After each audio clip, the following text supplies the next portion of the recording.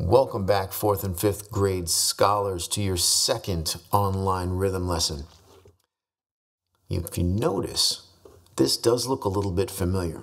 It is a portion of last week's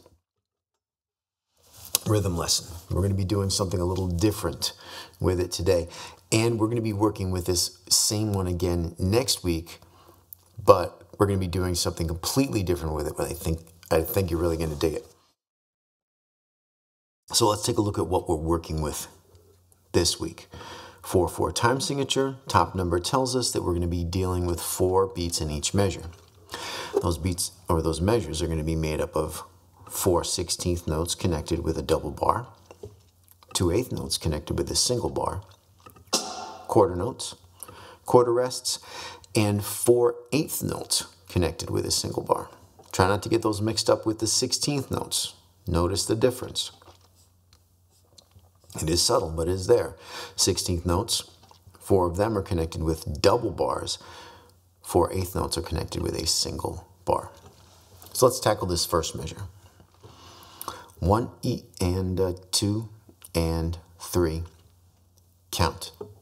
1 E and 2 and 3.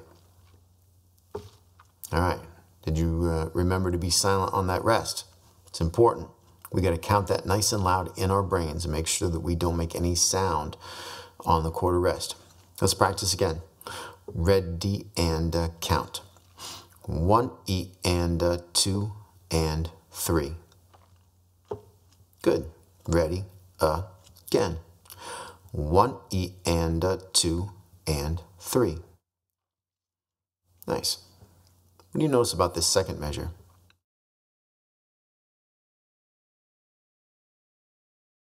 That's right. It is exactly the same as the first measure, which means we already know it. So let's put the first two together.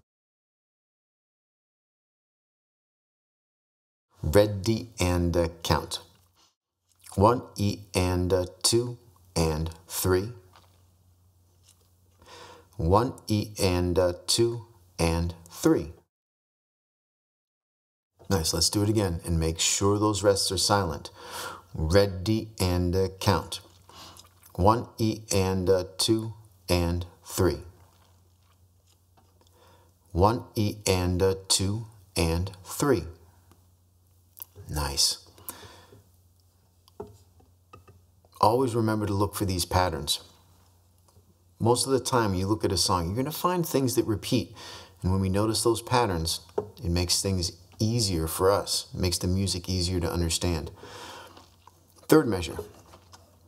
It's going to go 1 and 2 and 3 and 4. Let's do that together. Ready? Count. 1 and 2 and 3 and 4. Ready? Again. 1 and 2 and 3 and 4. All right, you got that. Let's put that together with our first two measures.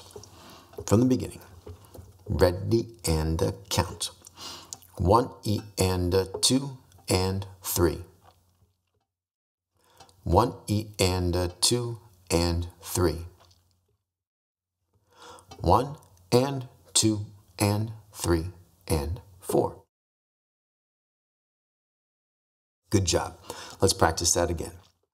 Ready and count. 1 E and 2 and 3. 1 E and 2 and 3. 1 and 2 and 3 and 4. Nice. So this last measure, you'll notice, so some of you probably already figured this out because you were looking for those patterns, is the same as the second and first measure. We already know it. So now let's try the entire thing. 1 E and 2 and ready. Count. 1 E and 2 and 3.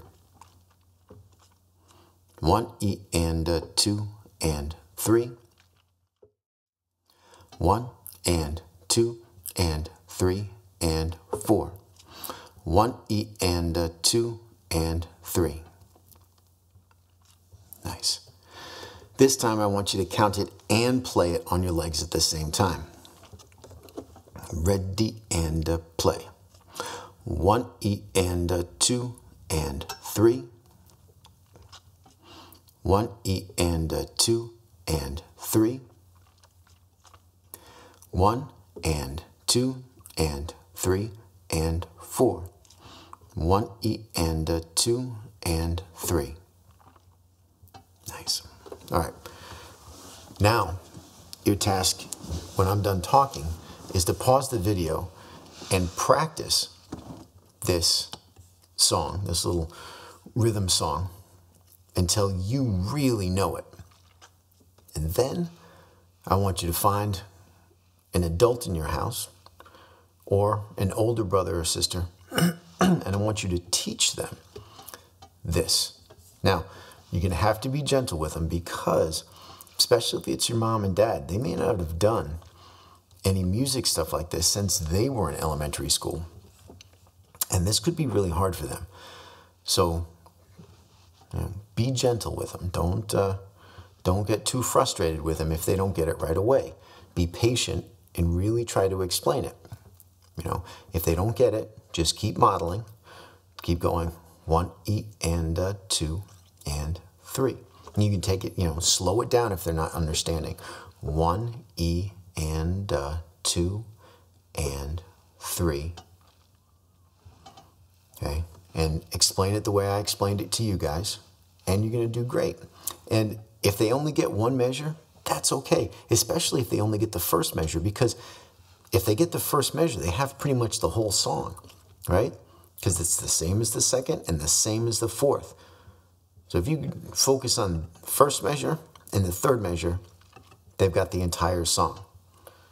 Now, if you can get that far, if they can play a single measure or the entire thing, then I want you to play it together with them, and maybe even on different surfaces. So if you teach it to your dad could play the rhythm on the coffee table, and you could play the rhythm on the chair, and you could see how it sounds with those two different surfaces sounding together. All right, and most of all, have fun with it. You're creating music. Find the craziest things that you can play the rhythm on to make it sound super cool.